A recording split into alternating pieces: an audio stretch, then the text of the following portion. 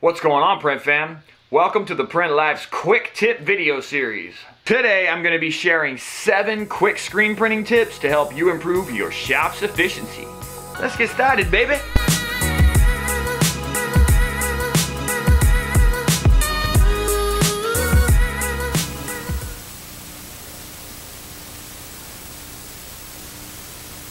One of the best tips we have for printing a smooth, clean, white underbase, or just a white print in general, is getting lower micron screens. Now, what that is essentially a thinner diameter thread that makes up the mesh in your screens. The benefit to this is that you can use a higher opacity ink. The ink passes through the mesh easier, allowing you to use less pressure on the print, which then makes the plastisol sit on top of the garment, which then produces a smoother print with less fibrillation. Just start out with 3, 4, maybe 6 of them, and then use them exclusively for your underbase and white plastisol prints.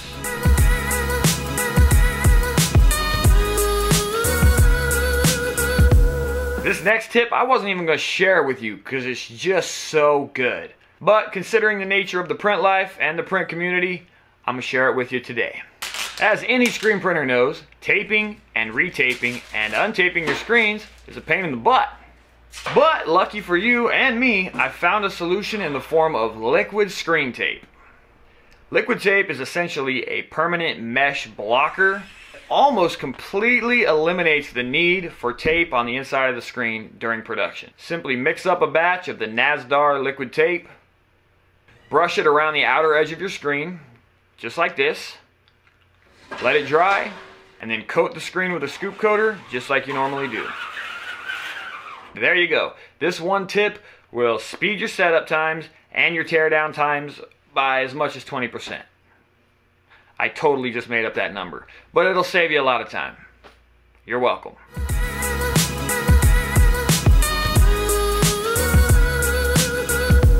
A common frustration for screen printers is pinholes, but I have a solution.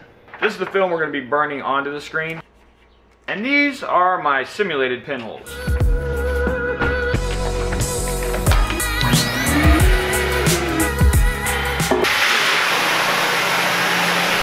A very efficient way to patch up them pinholes is just using a little bit of emulsion in a condiment squeeze bottle. Put a little bit on our finger and dab at the pinholes. If you really need to dive into a very small pinhole, you can always use a paintbrush. The benefit to this is that if you patch the holes while the screen's still wet, you can post-harden it just like your regular emulsion, and it'll hold up better during long production runs. And using emulsion instead of tape makes the reclaiming process a heck of a lot easier.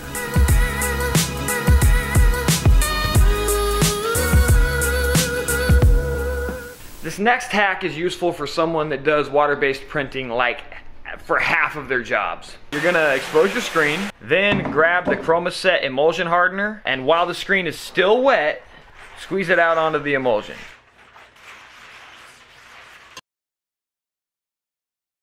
Alright, now I'm gonna take it back to the washout booth, and I'm just gonna rinse that hardener off of the screen.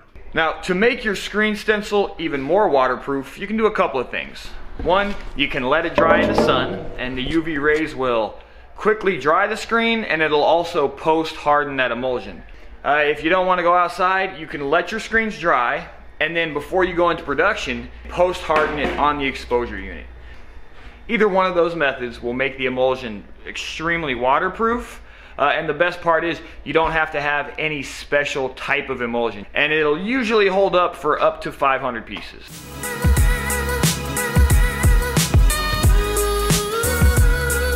If you're a screen printer, you've been there before. You expose your screen, you set it up on the press, you spend all that time registering it, and then you go to print only to realize that there is some hardened emulsion right in the middle of your open mesh.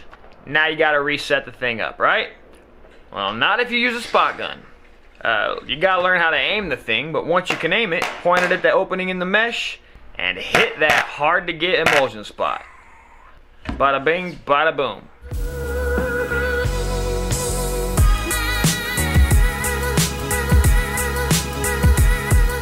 This next tip is especially useful when you're doing a water-based or discharge print run.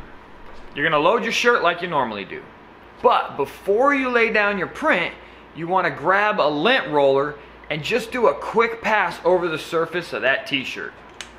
At first glance, this may seem like overkill, but anyone who's printed water-based with any kind of frequency knows how irritating that lint pickup can be in the open areas of your screen.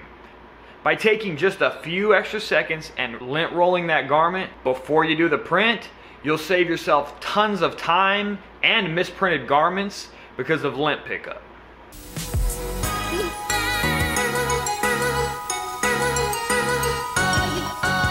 And last, but certainly not least, is that smooth white plastisol print.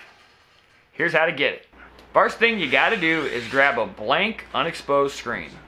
Now, you're gonna load it into your press and just throw some kind of ink in there. We use our Wilflex Flow Base. Chuck a squeegee into the screen. The secret to this working out is using silicone spray on the bottom of the unexposed screen. Just spray the heck out of it. Then use your hand and just kind of smear that silicone spray all around on the bottom of the mesh. This prevents the screen from sticking to the flashed print. Load a shirt, do a print, flash the print, and as soon as you're done flashing that print, bring it back around, lower the unexposed screen onto the print, and do a push stroke. Do a couple of push strokes using a lot of downward force to flatten the living crap out of that image.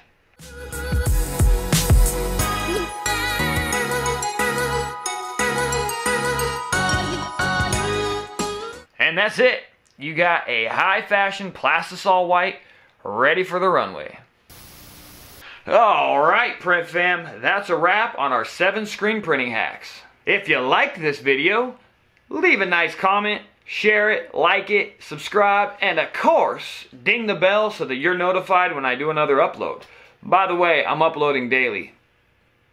Just thought I'd put that out there. That's it for me. See you next time, print fam. Peace out. Yeah.